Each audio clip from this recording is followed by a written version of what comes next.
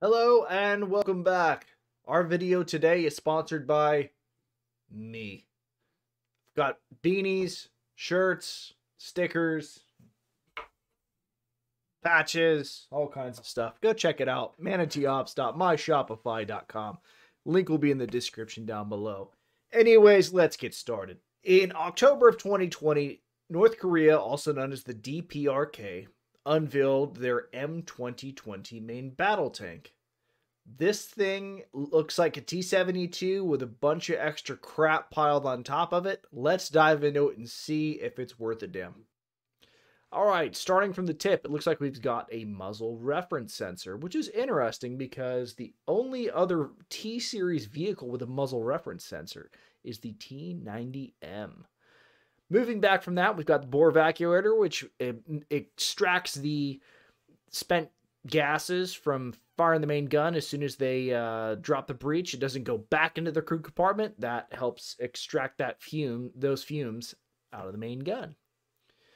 Moving back to just left of the main gun mantlet, we've got a big opening there. It looks like it could be a coax hole for the 7.62 millimeter coax. Just up on top of the gun mantle to the left where the normal sights would be on a T-72. Looks like it might be some kind of night vision camera.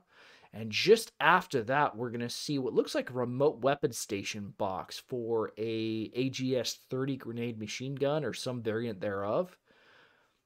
If we want to move to the tank commander's position, we can see... What are these doors? You don't miss much, do you? Now, those are too big to be torpedo tubes. There's what looks like a independent thermal viewer. I don't know if that thing rotates, but its line of sight is blocked by what might be the gunner sight. Why the gunner sight is over there and not in front of the gunner, who knows? On the right side of the turret, if you're in the tank commander seat and you're looking to your right, there is a pop-up launcher for basically two reverse engineered Hornet missiles. These are laser beam riders. They're called the Bullseye 3. They've got a range of about 5 kilometers.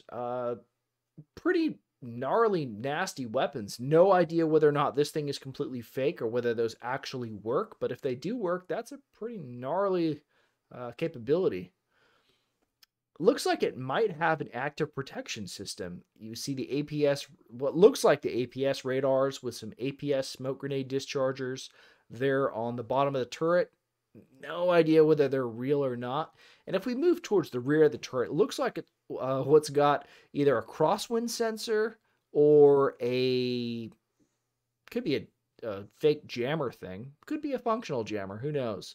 Who even knows if this thing has a crosswind sensor? What the crosswind sensor does is it feeds meteorological data into the ballistic computer and allows you to take shots at distance on the move. And it's also got smoke grenade dischargers in the back. And it looks like it's got slat armor on the back of it, which can protect against anti-tank guided missile threats or just RPG threats in general. It's a really interesting contraption. Now, remember that North Korea is not on par with South Korea. South Korea is not the South Korea of the 1950s. For decades, the U.S. Army and multinational partnerships have trained and bolstered the South Korean military, and the South Korean military has grown exponentially from where it was to where it is today, and I wouldn't want to fight the South Korean Army. I've trained with them. They're very well trained, and North Korea does not stand a chance in a ground war or an air war against the South Koreans. The only advantage that North Korea has is they've got Solon range of artillery and ballistic missiles, which is unfortunate, but there are assets that can counter that threat. Overall, back to the tank, I think this tank is a gigantic paper or steel tiger. It's just it's a paper tiger. I don't think this thing is going to perform well. It's probably just a bunch of extra crap made to look cool on top of a tank to make somebody feel like they're cool. When in reality, this thing is barely roadworthy. But the only real way to test it, if you think this thing is not a paper tiger, you think this is a legit tank, let's take it out to the range. Let's see it shoot. Let's see it shoot on the move. Let's see it shoot during the day. Let's see it shoot at night. Let's see it shoot under adverse conditions. Let's really put this thing through its paces. That's how you can really test a tank, besides putting it in a two-way live fire scenario and seeing how it fares. Overall, remember, it's not the tank, it's the crew. Well, sometimes it's the tank. You know, if you're talking, you've got a Leopard 2A7 versus a T55.